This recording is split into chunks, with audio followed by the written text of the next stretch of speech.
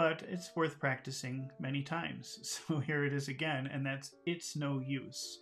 It is no use. And you use this phrase, it's no use, when you want to say there's no point in doing something.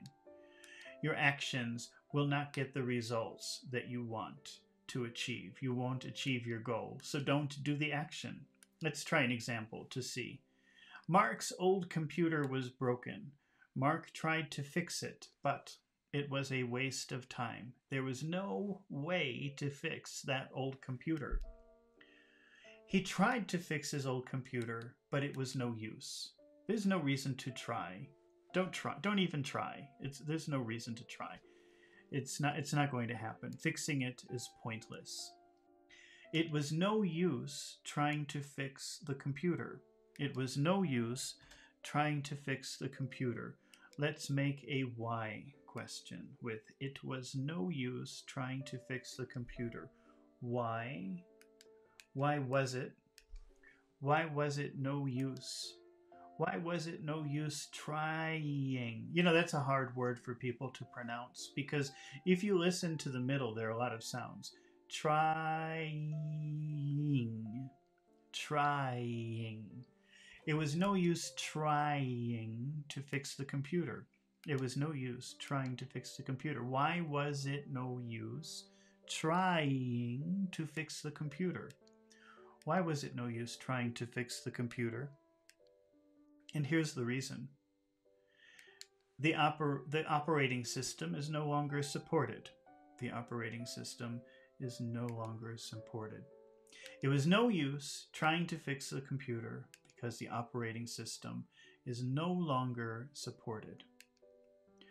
Let's try another example. Here's another situation. John is trying to convince Mary to buy a new car, but she doesn't want a new car.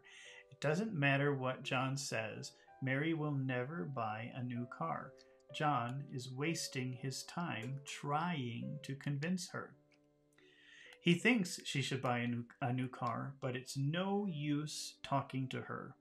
It's no use. It's no use talking to her. It is a waste of time talking to her. She will never listen. It's no use talking to her. It's no use talking to her. She won't listen. Don't waste your time. It's no use talking to her.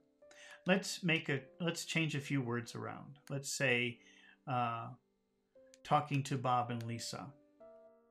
It's no use talking to Bob and Lisa. Bob and Lisa. Bob and Lisa. It's no use talking to Bob and Lisa. Let's use the pronoun. What would be the pronoun for that? It's no use talking to them. It's no use talking to them. It's no use talking to them. Let's change another word. Let's say listening. It's no use listening to them. It's no use listening to them. Let's change something else. Let's say Mike.